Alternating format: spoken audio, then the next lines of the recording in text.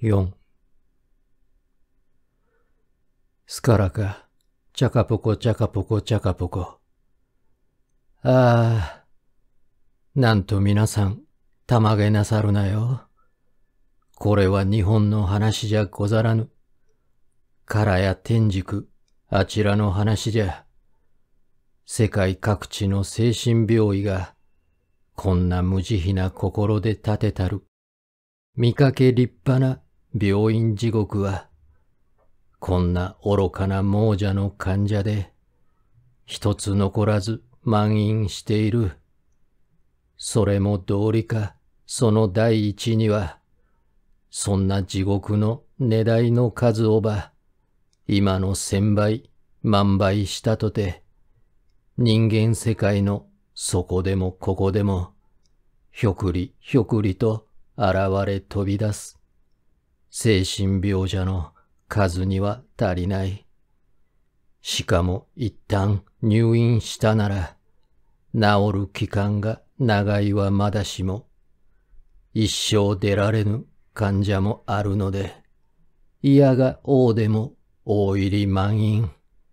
そこでお医者が威張るわ威張るわ。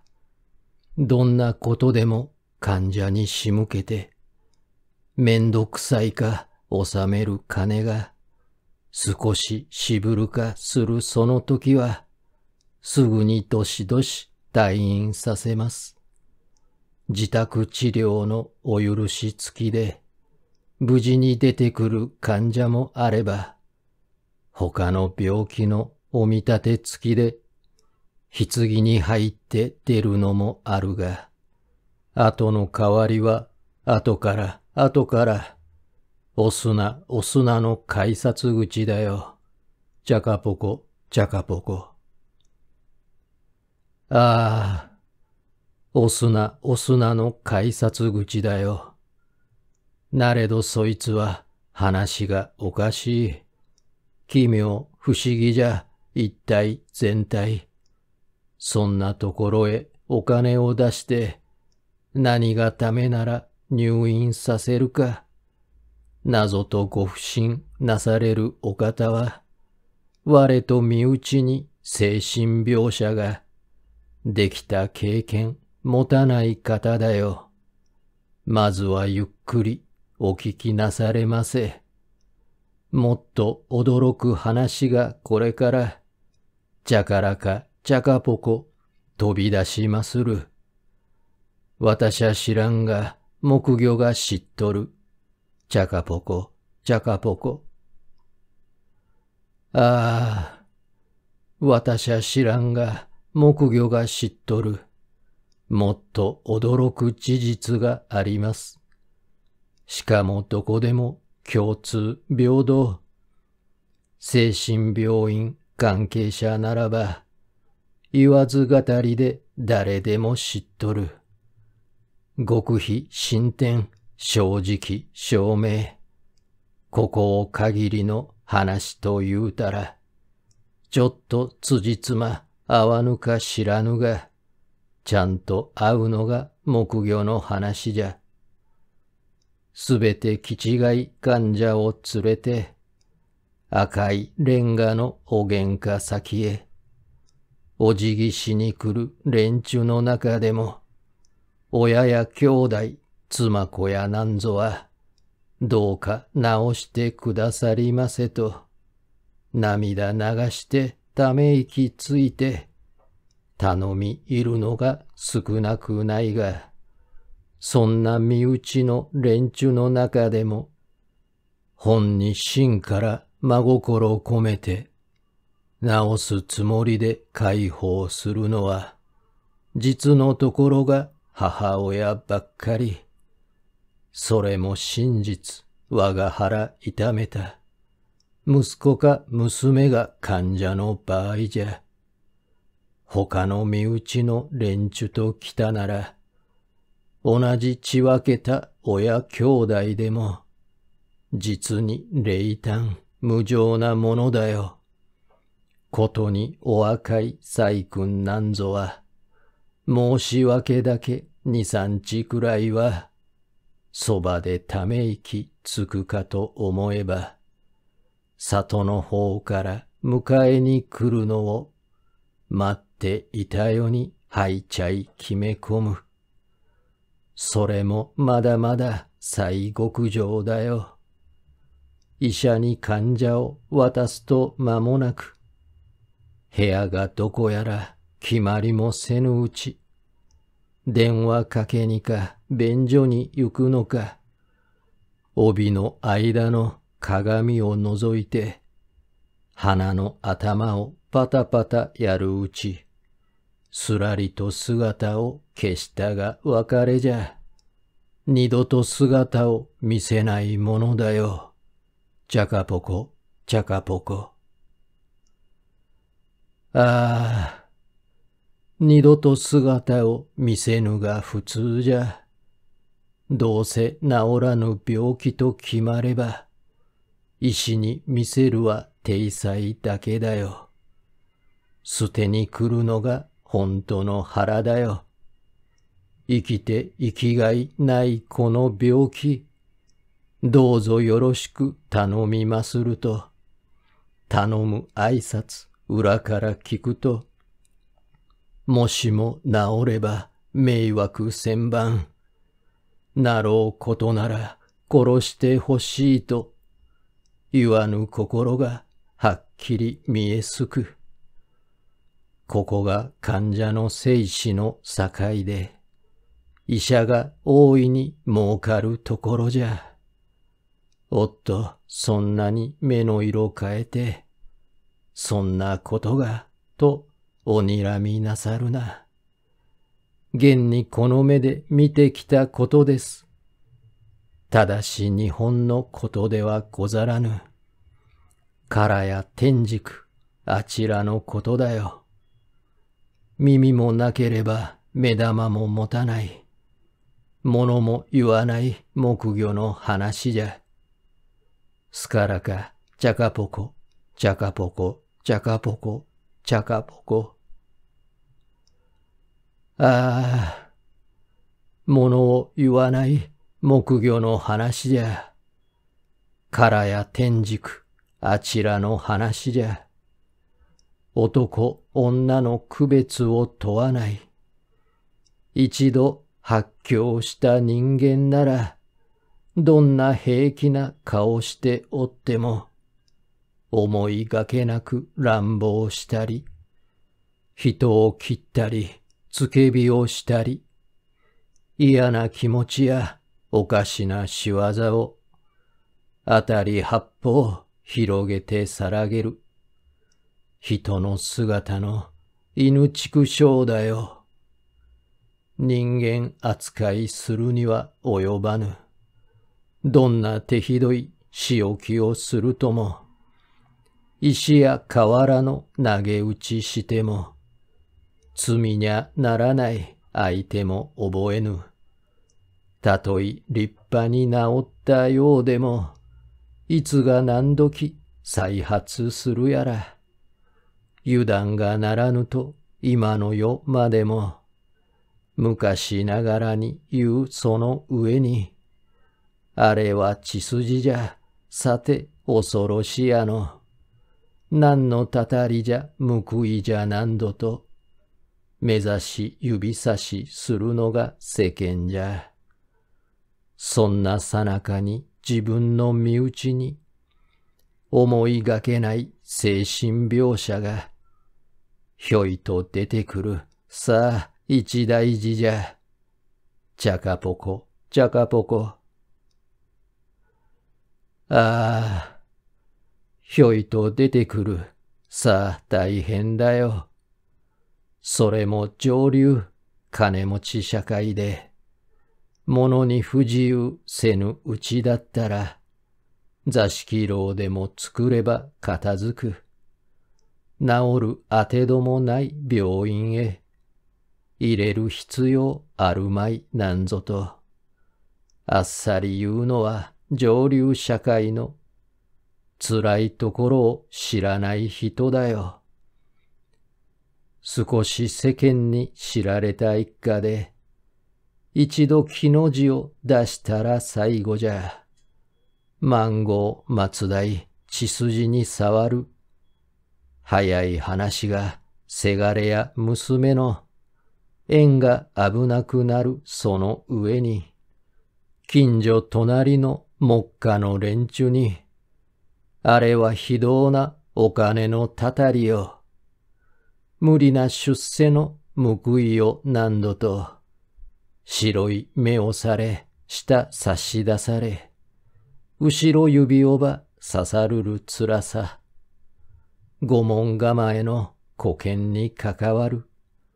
そこで上実、憲兵づくだの、縁故たどった手数を尽くして、赤いレンガへこっそり入れます。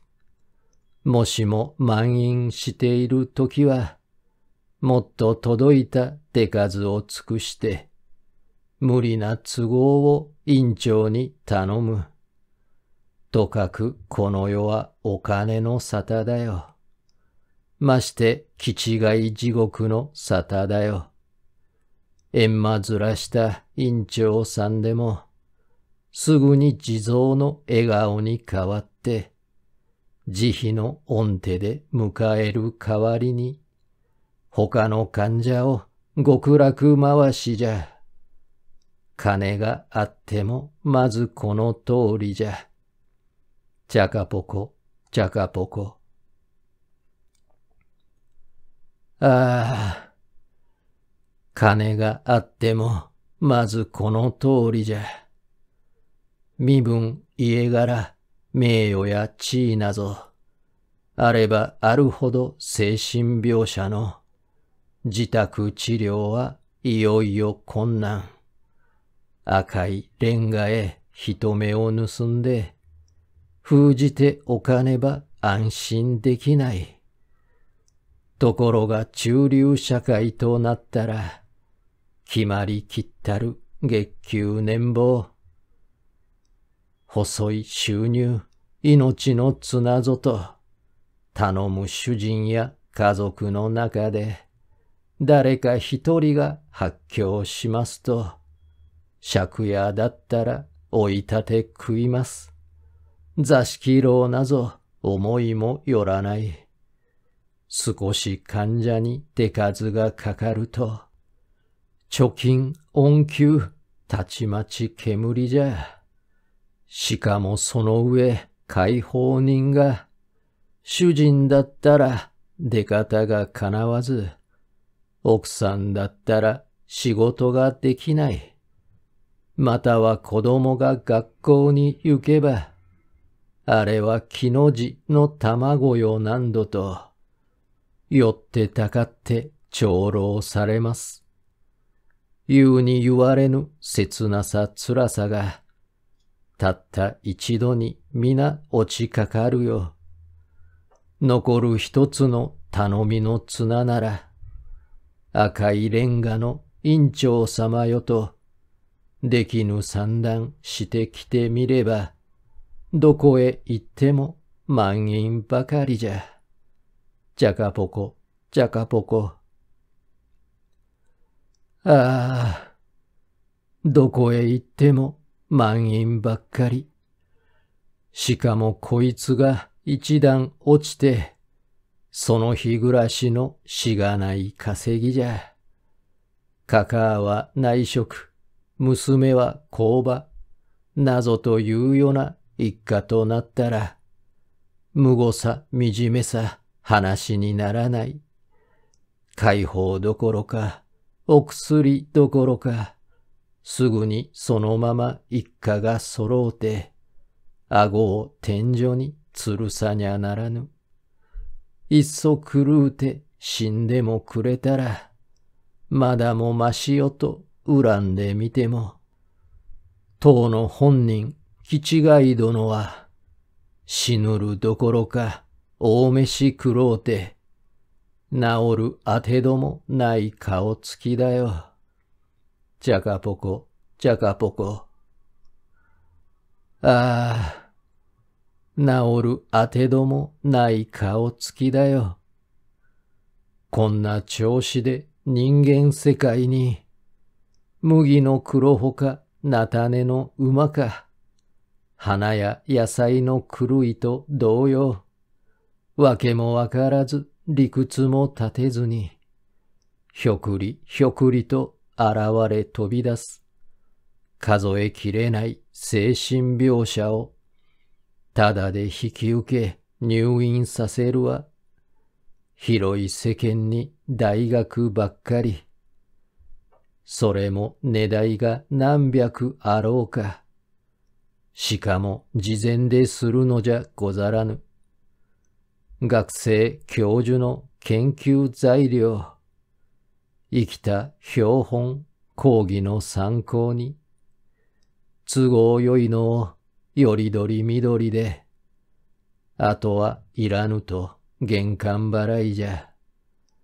ならば私立はどうかと見ますと、これは何しろ商売本意じゃ。みんな金づく、憲兵ずくめの、お偉い患者で超満員だよ。ちゃからか、ちゃかぽこ。ああ、偉い患者の大入り満員。さてもかようにもてあまされたる。数も知れない狂人たちは、どこでどうして片付けられるか。さても不思議と調べてみたれば、さあさあ、これからまた聞きごとだよ。耳も聞こえず、目玉も見えない。口も動かぬ片輪の木魚が、見たり聞いたりしてきた話が、腹は空っぽ、公平無視だよ。叩き出します、アホだら教だよ。地獄めぐりのちょんがれ文句が、どんと一段深みへ落ちます。さあさあ、寄った寄った話の種だよ。お金はいらない。聞いたらびっくり。すからか、ちゃかぽこちゃかぽこ。ちゃちゃらか、ちゃかぽこちゃかぽこ。ちゃかぽこちゃかぽこ。ちゃかぽこ。5すからか、ちゃかぽこちゃかぽこちゃかぽこちゃかぽこ。ああ、さても皆さん、かような次第で、一人の気違い患者が出ますと、他の病気と品子と変わって、後に残った正気の家族が、あるにあられぬ責め苦を受けます。とてもこうしてうちへは置けない。どうかせねばと思案をしても、どうもしようが見当たりませぬ。とかくするうち無理算段した。金はなくなる。仕事はできない。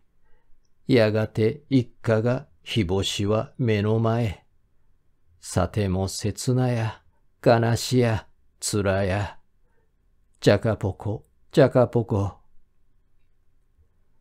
ああ、さても切なや、悲しや、つらや。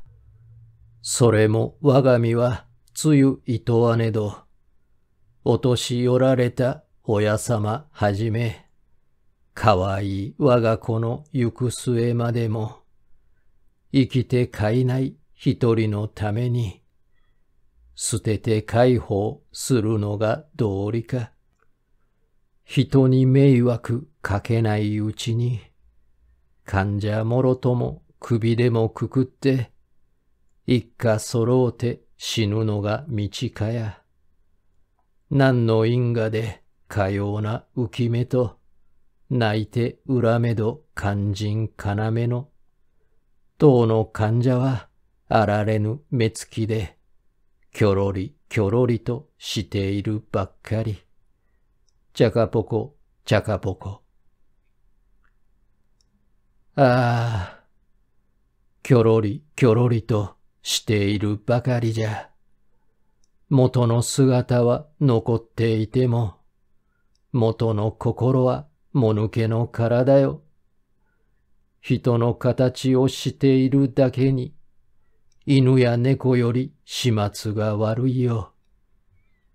情けないとも何ともかとも、なろうことなら変わろう物をと、嘆きもだえた挙句の果てが、切羽詰まった滞在犯す。すからかちゃかぽこ、ちゃかぽこ、ちゃかぽこ。ああ、切羽詰まった滞在犯す。どこか遠くへ引っ越すふりや、知らぬところの病院さして、入れに行くふり人には見せて、またと帰らぬ野山の崖へ、泣きの涙で患者を捨てます。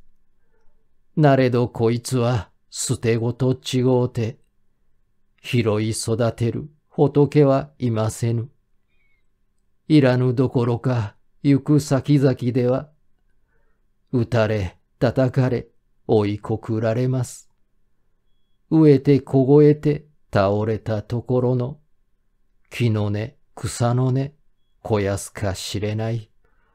それを承知で見捨てる鬼おば、きょろりきょろりと探して見回す。哀れな患者の名残の姿を、はるか離れた物陰木陰で、両手合わせる千番無料。ちゃかぽこ、ちゃかぽこ。ああ、両手合わせる千番無料じゃ。古い伝えは延期の昔に、あのやせみ丸坂上様が、何の因果か二人も揃うて、めくらと共女のあられぬ姿じゃ。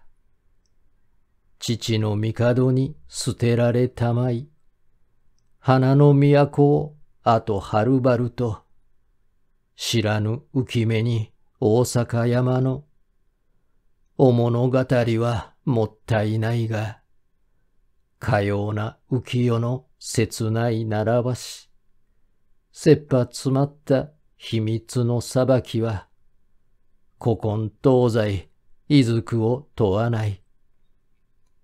金のあるなし、身分の上下、是非と道理を問わないものだよ。ちゃかぽこ、ちゃかぽこ。ああ、是非と道理が言えないものだよ。そんな事情で野山の崖に迷う哀れな患者の中でも、少し正気の残ったものなら、よその吐きだめあさってみたり、物をもろうてまた生き延びるよ。そのうち正気に帰るにしても、そこでこの世の悲しさ辛さが、やるせないほど身に染み渡る。または我が身の姿に恥じて、残る家族のためぞと思い、人を諦め、世を諦めて、流す涙が古事記の姿じゃ。3日続けばやめられないと、聞いた気楽な世界に落ち込む。それがそこらの名物古事記じゃ。またはのぶせり参加に混じって、寺の門前、鎮守の森陰、橋のたもとのかまぼこ小屋で、しらみとりとり暮らしているのを、一人二人と集めてみたなら、とても大した人数になります。しかもさような惨めな姿は、みんなこうした地獄の哀れを、知らぬ顔する国家や社会が、いっそ死ねよと言わないばかりの、冷たい仕打ちに消えゆく数の、千か万かの一人か二人じゃ。ちゃかぽこ、ちゃかぽこ。ああ、千か万かの一人か二人じゃ。なんと皆さん、いかがでござる。これが普通の病気であったら、達者なものより大切にされて、医者よ、薬よ、看護婦さんだよ。やわい寝床じゃ、良い食べ物じゃと、あるが上にもお見舞い受けます。人間ばかりか、犬畜生でも、小鳥、金魚も場合によっては、御所を大事に解放されます。それに引き換え、精神病者は、病気の正体わからぬおかげで、赤いレンガか野山の崖か、いずれ逃れぬ地獄の責めくじゃ。ちゃかぽこ、ちゃかぽこ。ああ、いずれ逃れぬ地獄の責めくじゃ。なれど皆さん、お聞きなされませ。私が今まで木魚をちゃかぽこ、叩き出したる地獄のお話。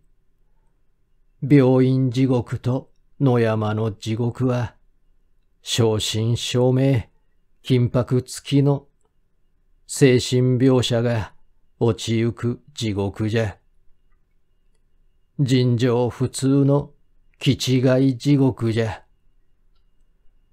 さてもこれから今一馬力と親に不幸な馬鹿声張り上げ、弁じ上げます地獄の話は、それにも一つ侵入かませた、すごいどえらい地獄の話じゃ。罪も報いも何にも知らない、正気狂わぬ普通の男女が、ちゃんと物事わきまえながらに、不意に手足の自由を奪われ、声も出されぬ無理往生だよ。無理や無定に引きずり込まれて、叩き込まれる気違い地獄じゃ。しかもよくよく調べてみますと、唐や天竺あちらあたりに、ずらり並んだ大建築だよ。ちゃかぽこ、ちゃかぽこ。ああ、とても立派な大建築だよ。磨き立てたる金看板にも、新聞市場の大広告にも、何々病院、何々治療と、四角四面の能書きばっかり、別に地獄と書いてはないが、警察、新聞、探偵者などが、ちゃんと中身を知り抜きながらに、知らぬ顔する不思議な商売。天下御免の扉の内側へ、うかと片足入れたが最後じゃ。泣けど叫べど狂えどもがけど、二度と出られぬ暗黒世界じゃ。そんなところがあるとも知らずに、20世紀の文化の世界じゃ。科学知識の万能時代じゃ。法律、道徳、礼儀の世界と、威張り腐って歩けたものだよ。明日は自分が落ちるかしれない。気違い地獄のどん底地獄じゃ。すからか、ちゃかぽこちゃかぽこちゃかぽこ。6ちゃかぽこちゃかぽこ、ちゃからかちゃかぽこ。ああ、よもや日本にゃないとは思うが、人を殺すにゃ担当ピストル、麻薬、毒薬、絹紐、ハンカチ、数を尽くしたガラクタ道具があるが中にも文明国では、一つと呼ばれる本当国だよ。そこの都のたまげたシティで、わしが見てきた新式手段が、息でコートで灰から道具は、昼の日中に高校前と、巡査お医者を立ち会いさせて、血死を残さず指紋も止めない。どんな検事や探偵連中が、不信抱いて調べてみたとて、指も刺されぬ素敵な手段じゃ。ただしお金が少々かかるが、かかる代わりに儲けが大きい。とかくこの世はお金が仇じゃ。ちゃかぽこちゃかぽこちゃかぽこ。ああ、とかくこの世はお金が仇じゃ。まずは財産相続事件じゃ。政治、外交、軍機の秘密と何か素敵な大金儲けで、あいつが邪魔じゃと思うた一年、狙う相手が一人で歩く。色の住処か博打の内場か、または秘密の相談場所だの。そっと入れ込む息抜き場所に、近いあたりの道筋突き止め、かねて雇うた精神病医の欲の不快を同伴させて、そんじょそこらの巡査に頼む。実は私の親友ですが、少し精神異常を呈し、家に帰らず寂しいところを、ぶらりぶらりと歩くが病。そこでお医者に見せたいなれど、俺は何ともない謎言うて、獲物振り立て暴れまするで、やむを得ませぬ非常の手段。いつもここらを通るとわかり、取って抑えに張り込みまする。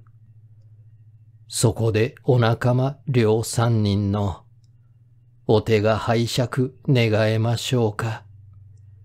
なぞといううちお金をいくらか、石の口添え右から左と、思う通りに手順を運んで、どんと落とせばどんでん返し、狙う相手は先人奈落。生きて出られぬ気違い地獄じゃ。すからか、ちゃかぽこちゃかぽこちゃかぽこ。ああ、出るに出られぬ気違い地獄じゃ。これがお家の騒動なんかで、狙う相手がまだ裏若い。息子か娘と来ているならば、もっと気取った手段があります。ことに近代思想にかぶれた頭の過敏の連中だったら、ずっと手数が省けるわけだよ。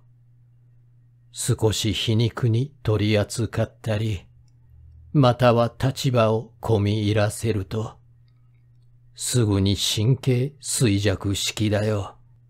頬が青ざめ、目玉がキラキラ、そぶり言葉が変わってきまする。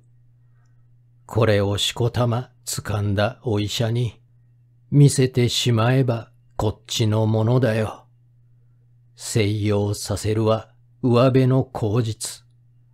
花のつぼみが開かぬまんまに、哀れ落ちゆく無限の地獄じゃ。ちゃかぽこちゃかぽこ。ああ、哀れ落ちゆく無限の地獄じゃ。こんな患者を専門にして、やってゆくのが本当国でも、音に名高い全く博士じゃ。それもはじめは普通のお医者で、やっていたのがこの種の患者は、もらう謝礼が素敵に大きい。そこでだんだんそちらの専門、今じゃ大入り大繁盛だよ。なんとびっくりたまげたシティに、全備尽くした病院構えて、中に並ぶが現代文化の粋を揃えた拷問道具に、息も漏らさぬ殺人設備じゃ。一目見たらば真夏の土曜も、冷夏何度の体感地獄じゃ。それに引き換え表の通りは、光り輝く玄関構えに、並ぶ自動車その数知れない。しかも富豪や名士の家庭の、秘密握っているのが強みじゃ。ゆすり次第にお金が取れます。もしもその手が効かないときには、当の本人秘密の正体、無理に作った正気の患者を、誤診だったと発表するぞよ。すぐに全開退院させるぞ。または患者の味方となって、そちらの秘密を世間へ暴くぞ。なんぞかんぞと絞った挙句に、ゆする相手が破産をしたり、こちらの不正がバレると見込めば、当の秘密の入院患者に、注射一本、水薬ぽったり、後で解剖してみるとても、そんな薬を使わにゃならぬ。ほどに暴れた患者かどうだか、今の医学の力じゃわからぬ。そこが全く博士の付け目じゃ。精神病医の手品の種だよ。すからか、ちゃかぽこ、ちゃかぽこちゃかぽこちゃかぽこ。ああ、精神病医の手品の種だよ。しかもまだまだ不思議の数々。さすが気違い地獄の本場じゃ。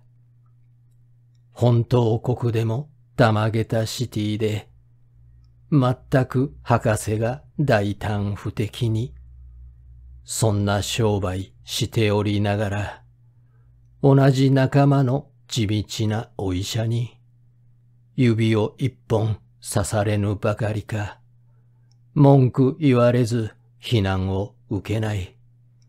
政府、警察、新聞記者まで、鳴りを沈めて見ているばっかり。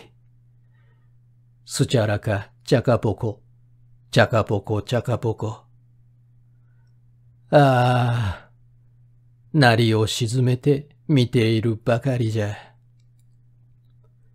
続く不思議が本当国の機密費用の大ドル箱だよ。そこを漏れ出す巨万のお金が、全く博士のポケットの中へ、そろりそろりと音さえ立てない。それかばかりか全く博士の、広い肩幅、大きな胸には、並ぶメタルや勲章の数々。それも国家に偉大な功労。捧げた文官、武官の連中が、めったにもらえぬどえらいやつだよ。ドイツ、フランス、イギリス、ロシア。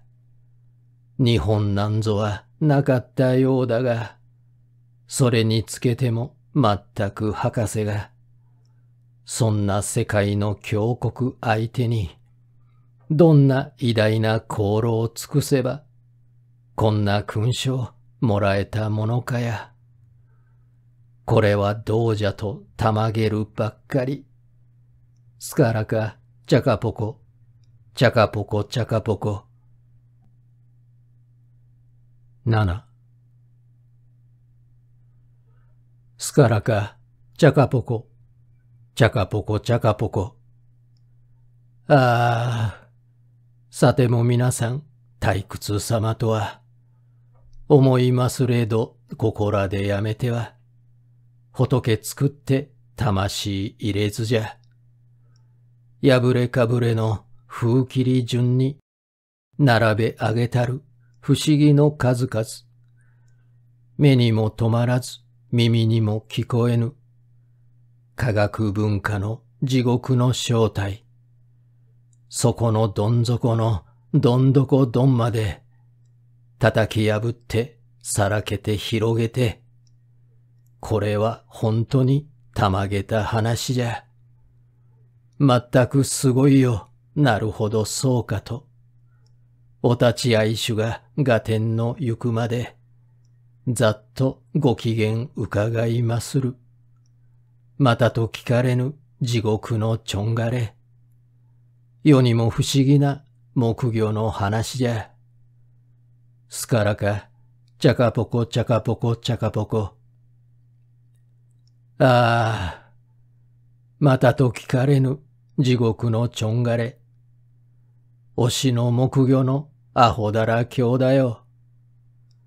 さてもしかるに、すからかちゃかぽこ。そもや本当民衆国は、表向きでは世界の強国。世界一ならお国の自慢じゃ。自由正義の本場と決まった。民権本位の理想の国じゃと。呼ばれまするが日本と違うて。国の元首に誰でもなれます。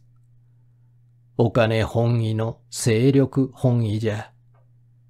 忠義という字も言葉もないから。1から10までお金が物言う。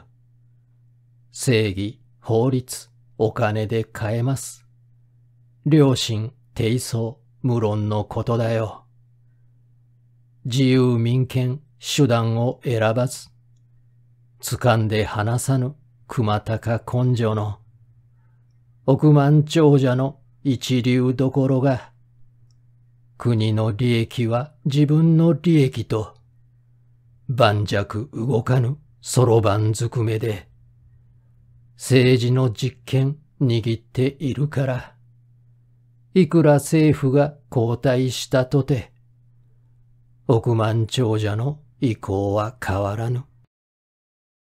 上は大臣、議員をはじめて、下は巡査や兵隊たちまで、国の繁盛一手に握った、一流どころの億万長者の、お金儲けの番頭手先じゃ。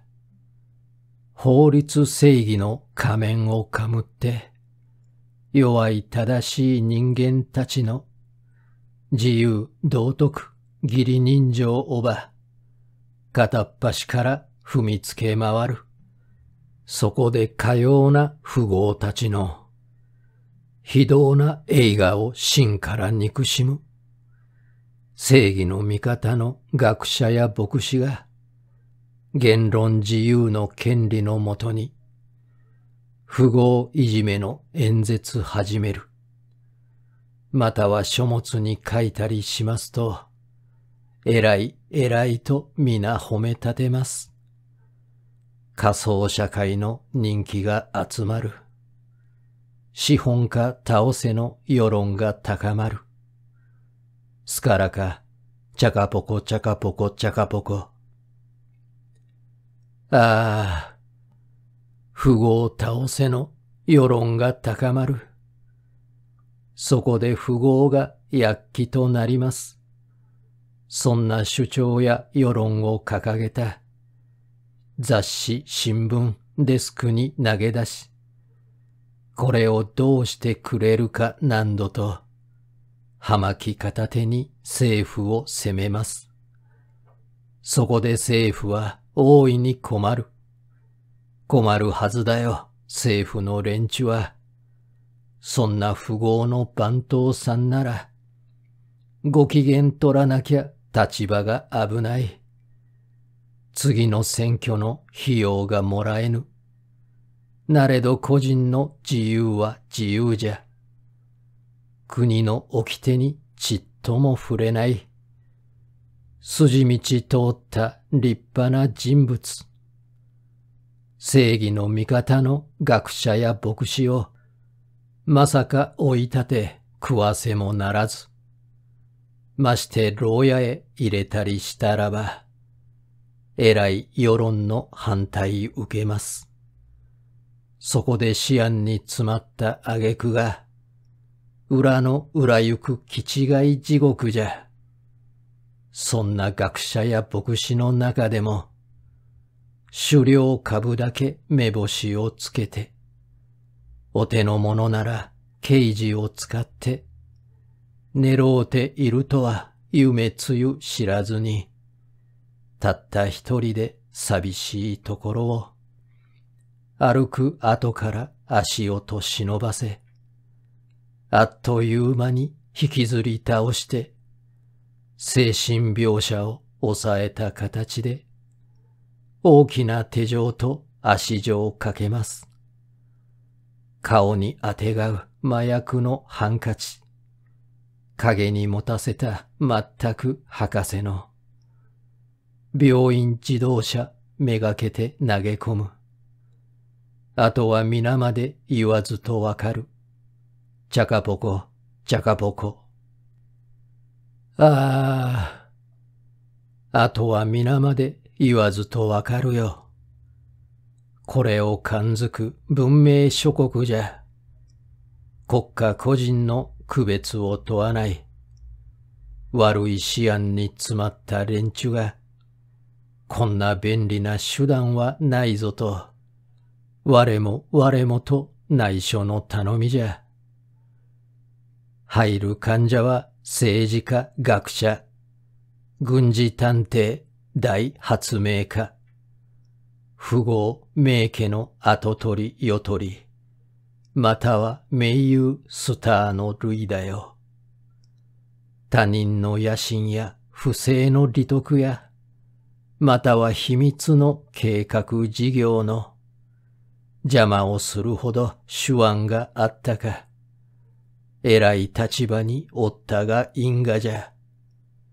余震、後半、宣告なしの、無気や勇気の時計はもちろん、電気椅子より手軽い死刑も、注文次第の何やら次第じゃ。ほんにこれこそ地獄の沙汰だよ。ちゃかぽこ、ちゃかぽこ。ほんにこれこそ地獄の沙汰だよ。そこに落ちゆく患者の中には、無論狂人、風天描写も、申し訳だけいるにはいるが、中に混じった優れた人物、英雄、豪傑、天才難度を、白い服着たしかつめらしい、気違い地獄のごずめずどもが、手取り足取りしてゆく後から、金や勲章の山つく上から、にやり見送るまったく博士じゃ。ちゃちゃらか、ちゃかぽこ、すちゃらか、ちゃかぽこちゃかぽこちゃかぽこ。8ちゃちゃらか、ちゃかぽこちゃかぽこちゃかぽこ。なんと皆さん、紳士や淑女よ。お立ち会い種の大勢様よ。これが私の陽光土産じゃ。現代文化の影身に付き添う、この世からなる地獄の話じゃ。鳥がさえずり、木の葉が茂り、花にもみじの極楽浄土の中にさまよう精神病者じゃ。身より頼りに突き放されて、罪も報いもなこうになかれぬ。気違いこじきの哀れな姿じゃ。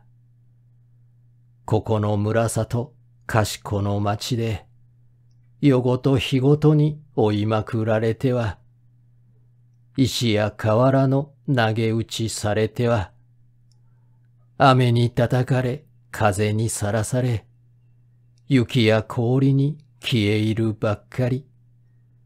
そんな地獄をこの世に作った、丸い明るい天道様まで、くるりくるりと顔をば背けて、俺は知らぬと言うたか言わぬか、ピカリピカリと笑ってござるよ。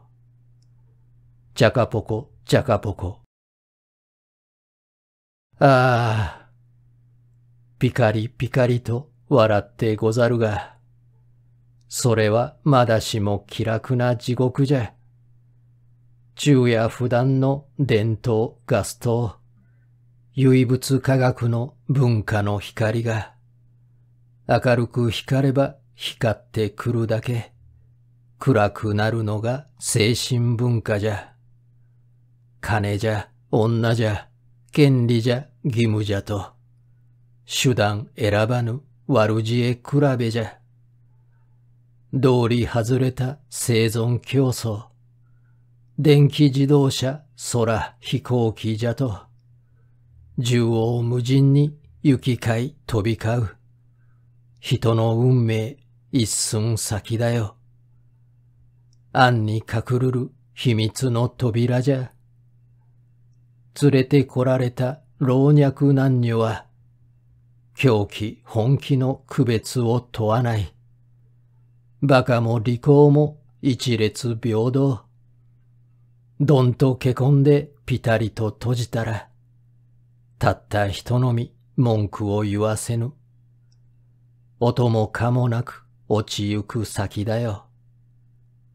シャバの道理や人情の光が、影もささない暗黒世界じゃ。鉄筋レンガやセメント作りの科学知識のこの世の地獄じゃ。中に重なる気違い地獄の上にあるのが新設地獄で、次が軽蔑霊障地獄じゃ。下は虐待暗殺地獄の、そこは何やらわからぬ地獄じゃ。じゃかぽこじゃかぽこ。ああ、あとは何やらわからぬ地獄の、次に並ぶはもう一つすごいよ。これは何でもわかった地獄じゃ。あいつが正気の俺をば。こんなところへ投げ込みおるかと。はがみ、身もだえ、地団だ、踏んでも。踏めば踏むほど新設地獄じゃ。それでもやめねば虐待地獄じゃ。あとは無念の白骨地獄で、化けても出られぬ奈落へ抜けます。じゃかぽこ、じゃかぽこ。ああ、化けて出られぬ奈落へ抜けるよ。そんな危ない地獄の扉が、もしも本当にそこいら中に、あるとなったら、さてどうなるか。お立ち会いしは無論のことだよ。政府当局、天下の学者、知識階級の誰彼問わない。血あり涙のある方々が、知らぬ顔して捨ててはおけまい。古い川柳に座敷の牢屋で、薬飲むにも油断がされぬと。ござりまするはお江戸の昔じゃ。まして言わんや近代文化の科学知識の進歩の中でも、人の脳髄、心の正体、何が何やらわからぬために、精神病学研究仕方が八方塞がり昔のままだよ。偽の気違い、本当の気違い、はっきり区別もできないくせに、他の医学の体裁真似して、治療診察何度と言うては、四角四面の病院作って、機械標本薬に書物と並べ飾って威張っているなら、こんな地獄ができるは当然。これを防ぐが目下の急務じゃ。そんな病院見当たり次第に叩き潰すが何より急務じゃ。すからか、ちゃかぽこ、ちゃからか、ちゃかぽこ、ちゃかぽこ、ちゃかぽこ、ちゃかぽこ、ちゃかぽこ。9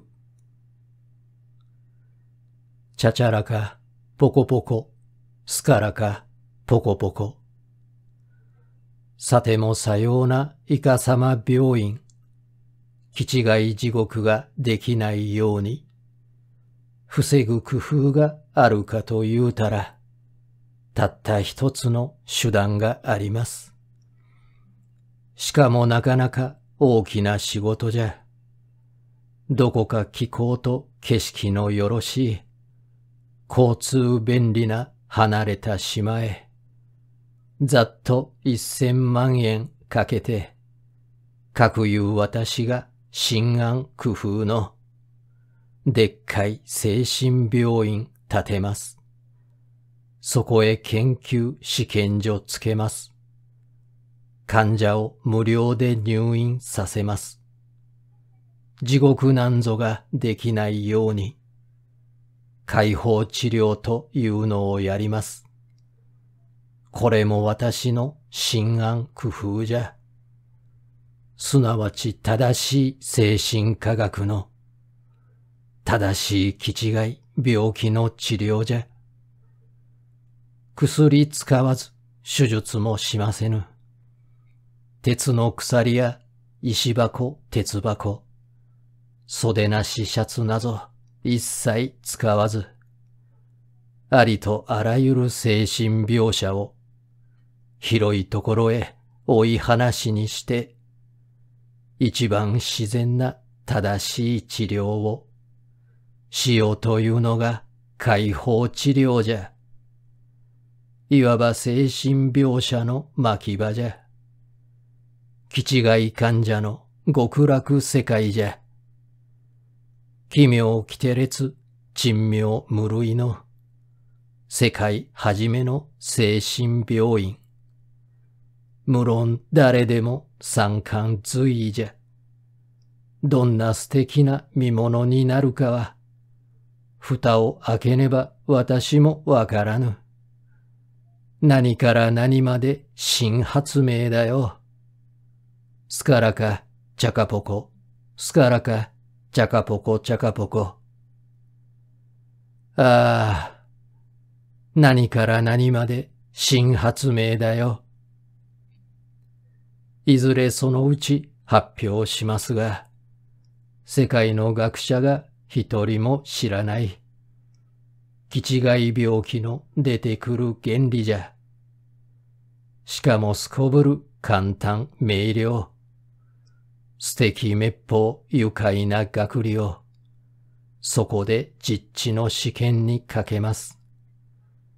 診察予防が絶対不可能。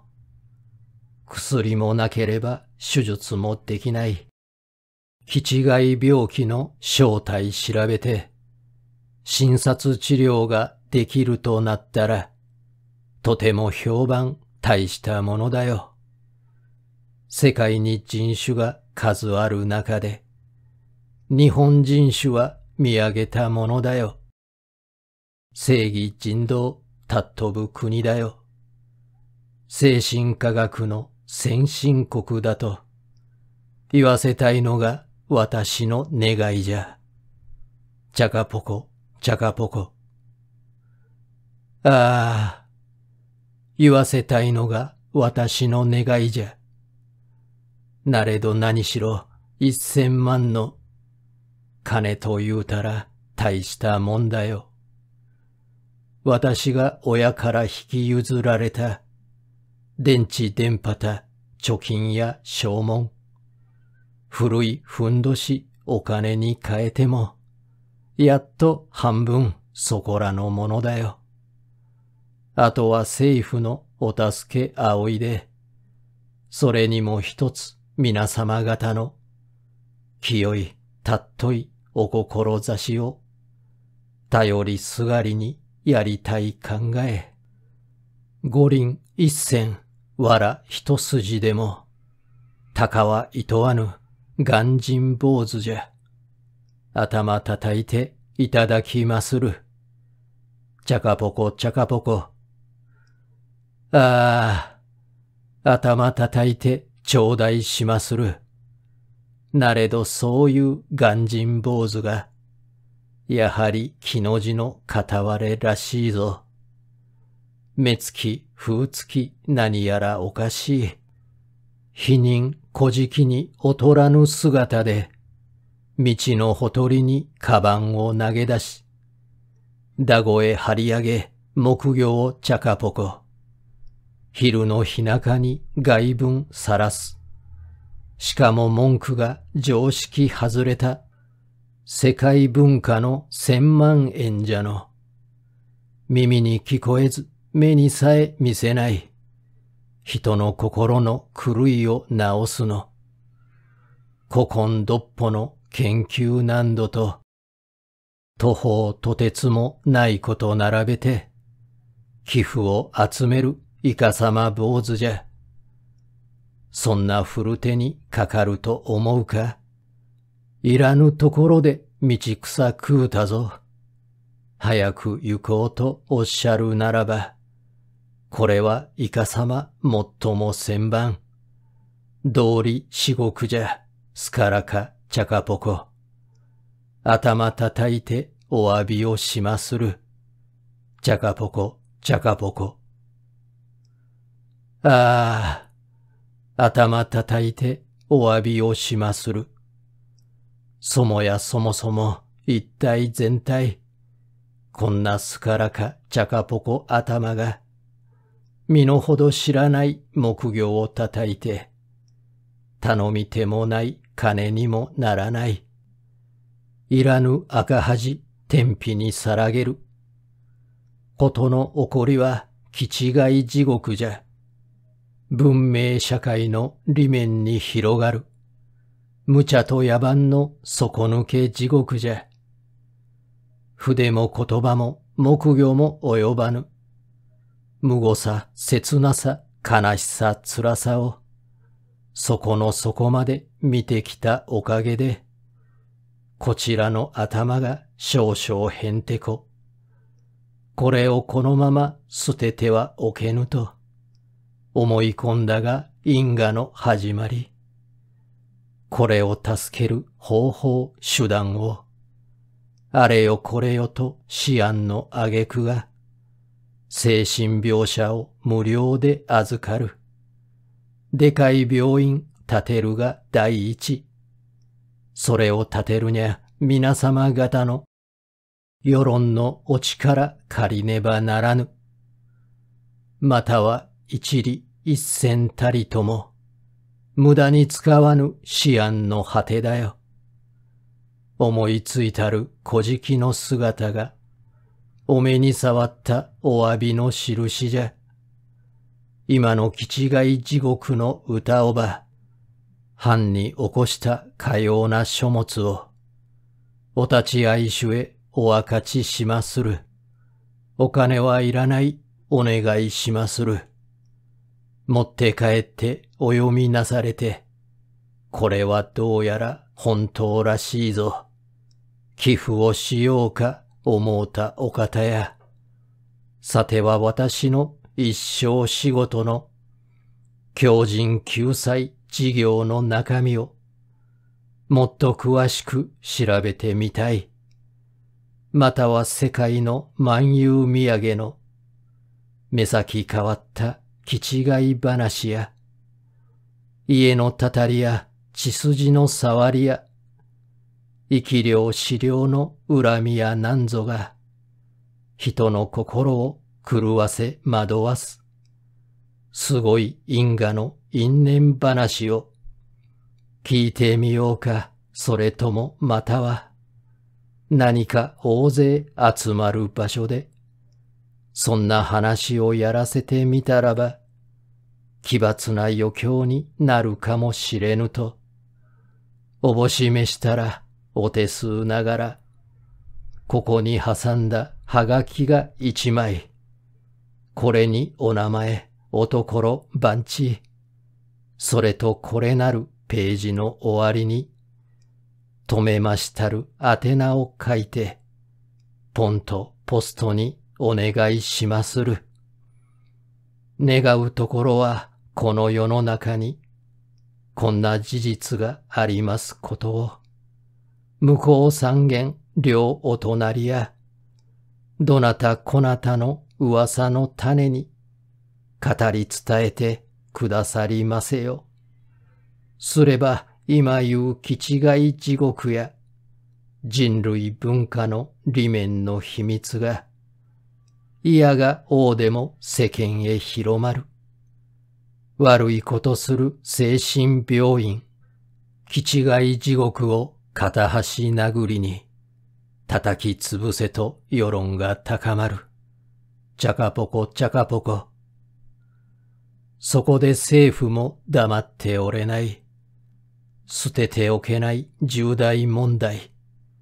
社会事業の急務というので、私が投げ出す財産全部の504万のお金を基本に、精神病者を無料で預かる。